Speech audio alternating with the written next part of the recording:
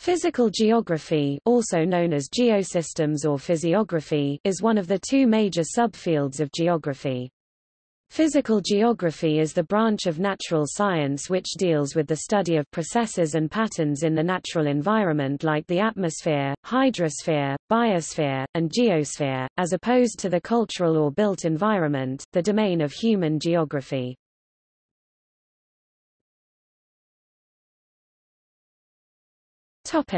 Sub-branches. Physical geography can be divided into several subfields, as follows. Geomorphology is the field concerned with understanding the surface of the Earth and the processes by which it is shaped, both at the present as well as in the past.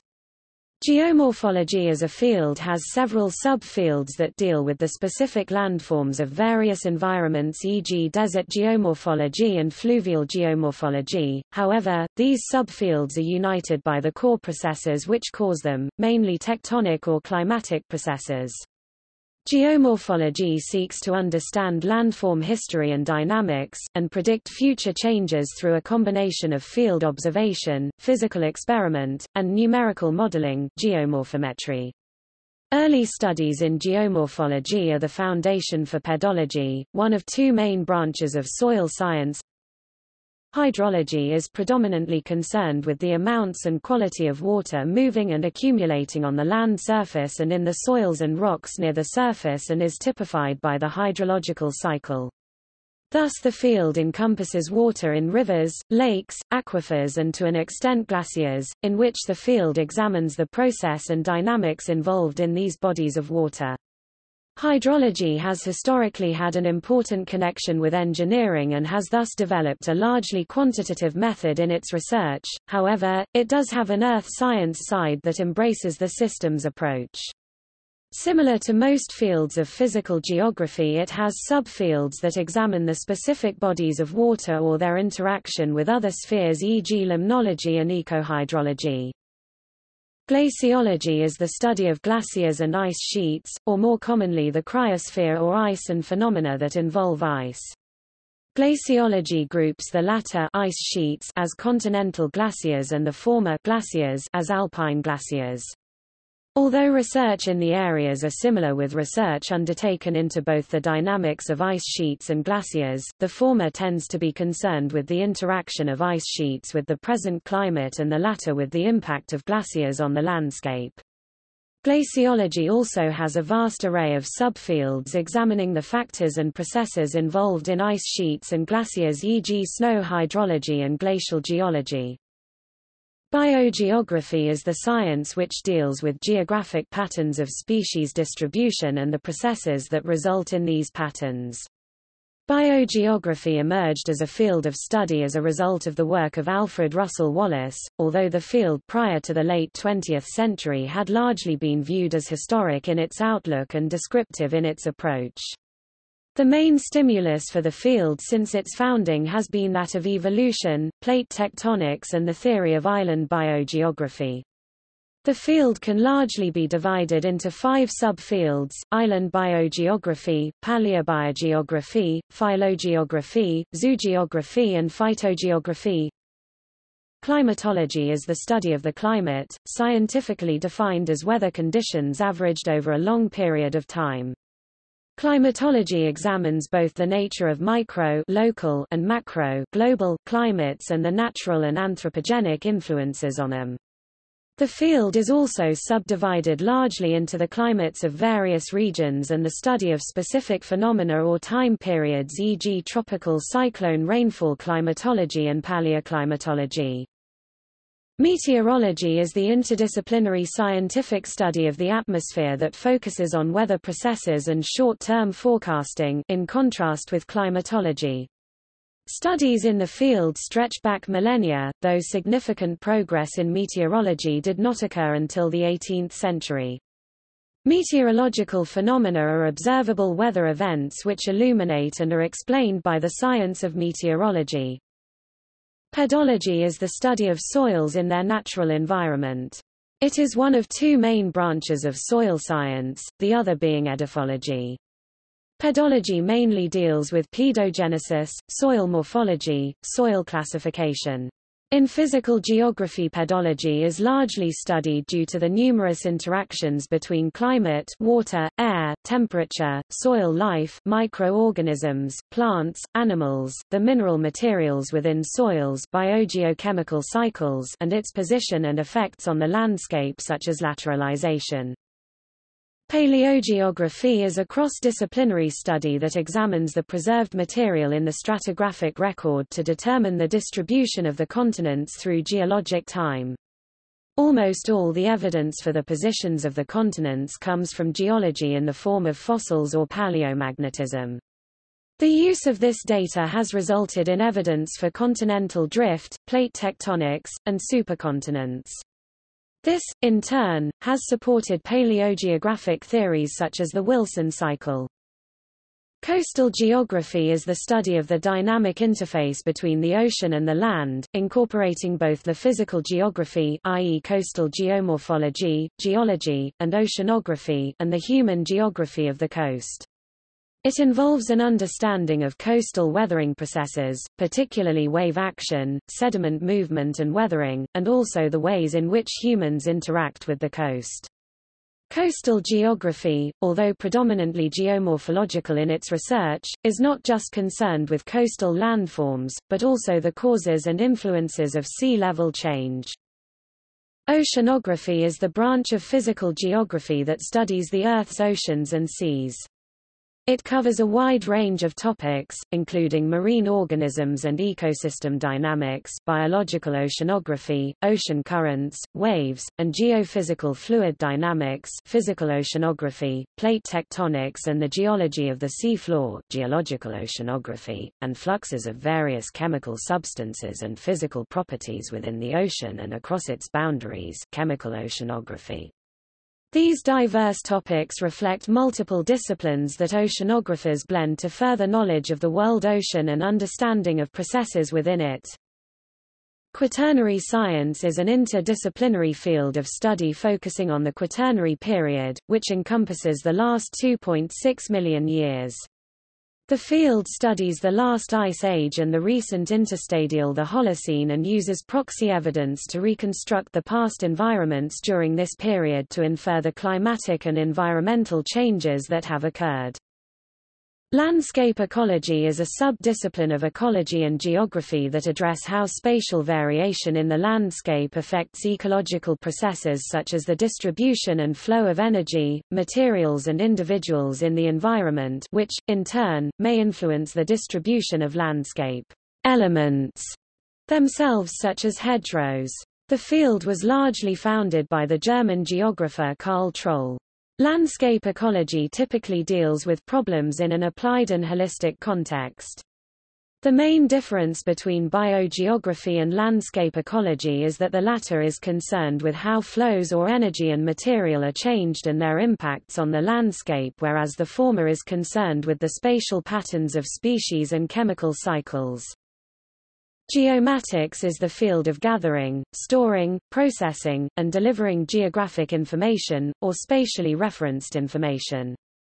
Geomatics includes geodesy, scientific discipline that deals with the measurement and representation of the Earth, its gravitational field, and other geodynamic phenomena, such as crustal motion, oceanic tides, and polar motion, geographical information science (GIS), and remote sensing, the short or large-scale acquisition of information of an object or phenomenon, by the use of either recording or real-time sensing devices that are not in physical or intimate contact with the object.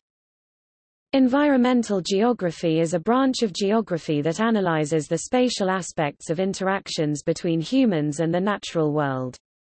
The branch bridges the divide between human and physical geography and thus requires an understanding of the dynamics of geology, meteorology, hydrology, biogeography, and geomorphology, as well as the ways in which human societies conceptualize the environment.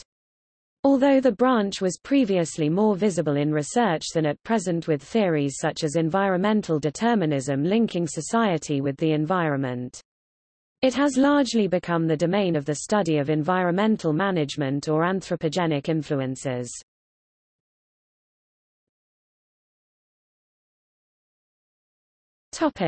Journals and literature. Physical geography and earth science journals communicate and document the results of research carried out in universities and various other research institutions. Most journals cover a specific field and publish the research within that field. However, unlike human geographers, physical geographers tend to publish in interdisciplinary journals rather than predominantly geography journal. The research is normally expressed in the form of a scientific paper. Additionally, textbooks, books, and magazines on geography communicate research to laypeople, although these tend to focus on environmental issues or cultural dilemmas. Examples of journals that publish articles from physical geographers are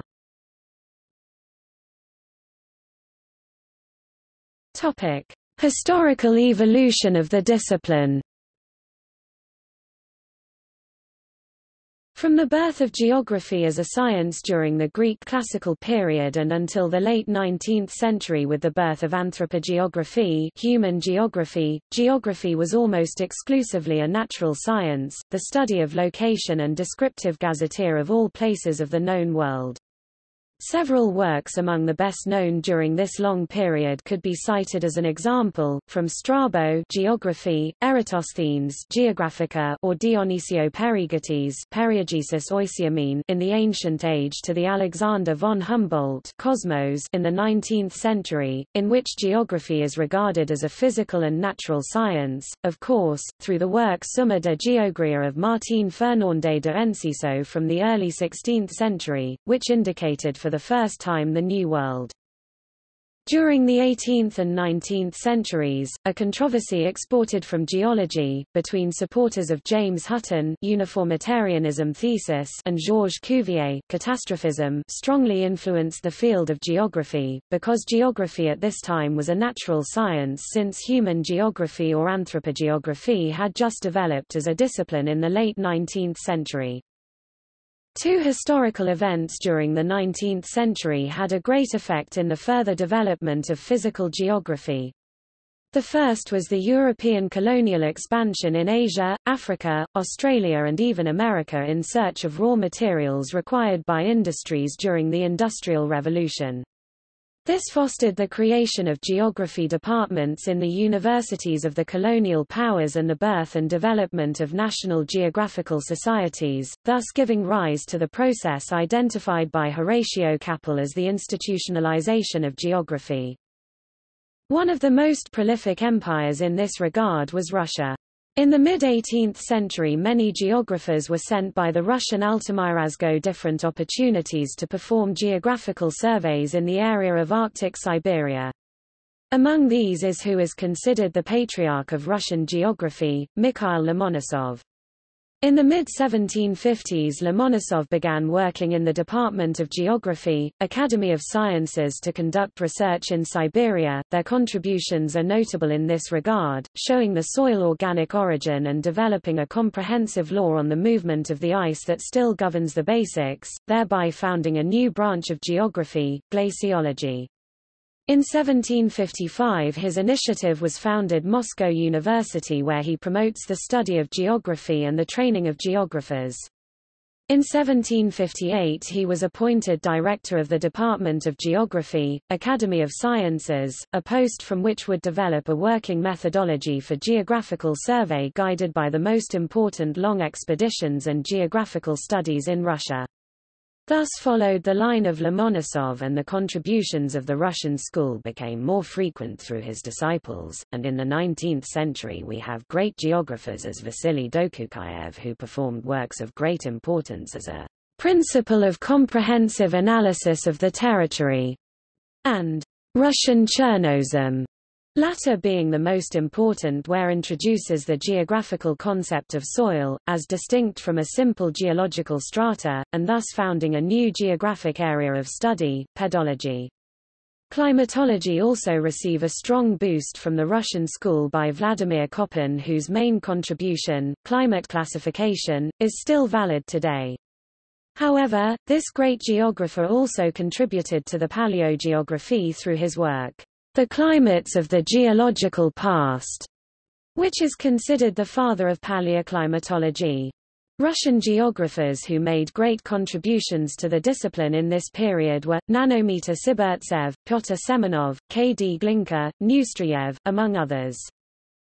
The second important process is the theory of evolution by Darwin in mid-century, which decisively influenced the work of Ratzel, who had academic training as a zoologist and was a follower of Darwin's ideas, which meant an important impetus in the development of biogeography. Another major event in the late 19th and early 20th centuries will give a major boost to development of geography and will take place in the United States.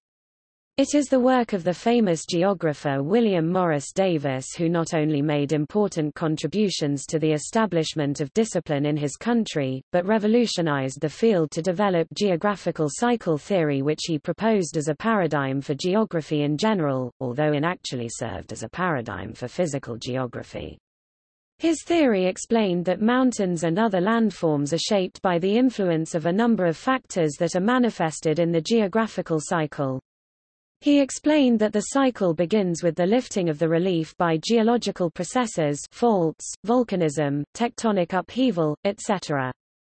Geographical factors such as rivers and runoff begins to create the V-shaped valleys between the mountains, the stage called youth. During this first stage, the terrain is steeper and more irregular. Over time, the currents can carve wider valleys, maturity, and then start to wind, towering hills only, senescence. Finally, everything comes to what is a plain flat plane at the lowest elevation possible, called baseline. This plane was called by Davis's peneplain, meaning almost plane. Then the rejuvenation occurs and there is another mountain lift and the cycle continues. Although Davis's theory is not entirely accurate, it was absolutely revolutionary and unique in its time and helped to modernize and create geography subfield of geomorphology. Its implications prompted a myriad of research in various branches of physical geography. In the case of the paleogeography, this theory provided a model for understanding the evolution of the landscape. For hydrology, glaciology, and climatology as a boost investigated as studying geographic factors shape the landscape and affect the cycle.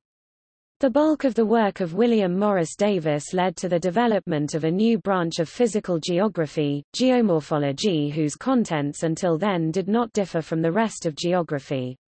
Shortly after, this branch would present a major development.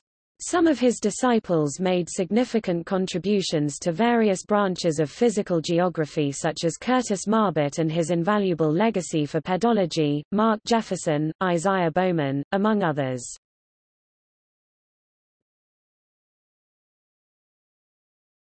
Topic: Notable physical geographers.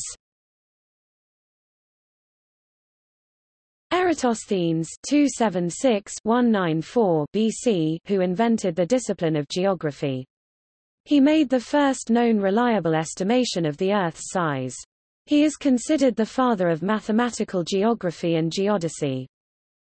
Ptolemy c. 90 168, who compiled Greek and Roman knowledge to produce the book Geographia. Abu Rayyan Biruni 973–1048 ad, considered the father of geodesy. Ibn Sina Avicenna, 980–1037, who formulated the law of superposition and concept of uniformitarianism in Kitab al-Sif, also called the Book of Healing. Muhammad al-Idrisi Drazas, 1100 c. 1165, who drew the Tabula Rogeriana, the most accurate world map in pre-modern times. Piri Reis 1465 c. 1554, whose Piri Reis map is the oldest surviving world map to include the Americas and possibly Antarctica.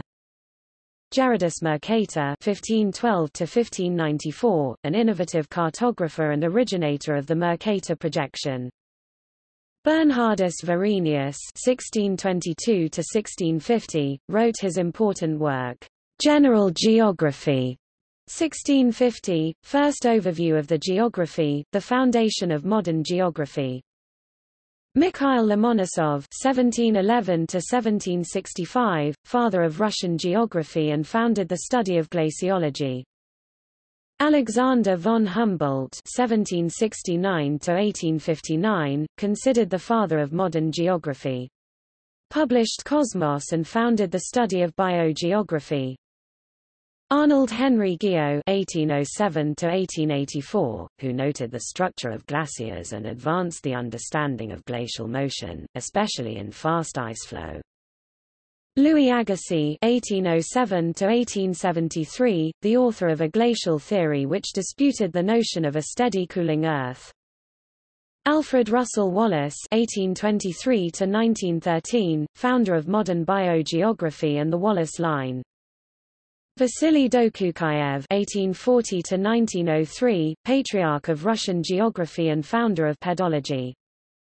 Vladimir Peter Koppen (1846–1940), developer of most important climate classification and founder of paleoclimatology.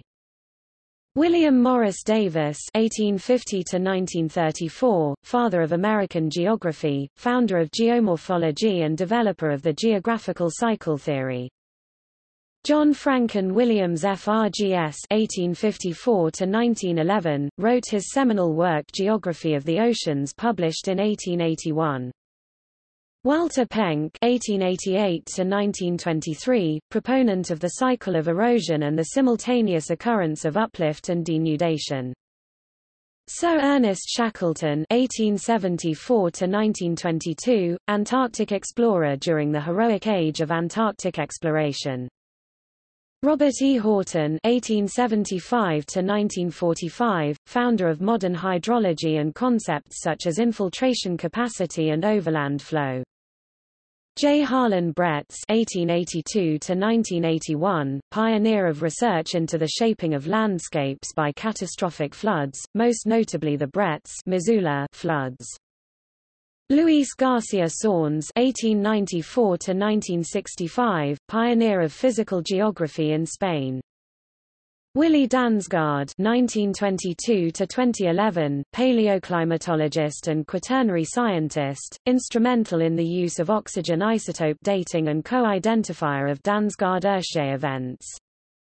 Hans Oersche (1927–1998), paleoclimatologist and pioneer in ice core research, co-identifier of Dansgaard-Oersche events.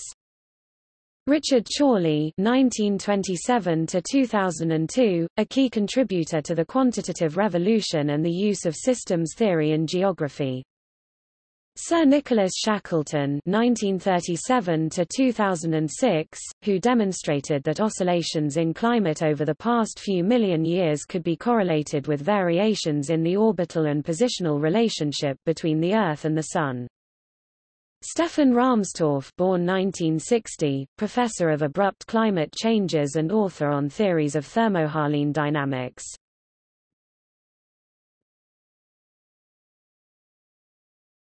Topic. See also: